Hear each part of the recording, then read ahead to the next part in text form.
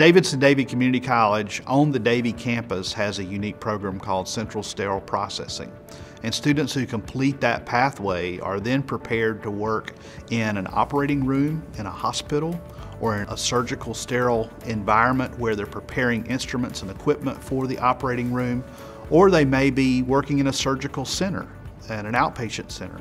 It's a very necessary part of an operation, but you just don't really think about somebody has to clean, somebody has to put out the right types of instruments for whatever procedure or whatever medical operation is going on, and you just don't think about the behind the scenes piece of it. I may have gone to the doctor and somebody brings in a tray, but I don't think about the other pieces and how important making sure that you have those skills are. The program is about 9 months, so it's a fall semester. It starts in August and ends the end of April or the very beginning of May. The salary range for most students coming into the program can be anywhere from about $35,000 to $40,000 a year. It has increased a little bit most recently because of the demand.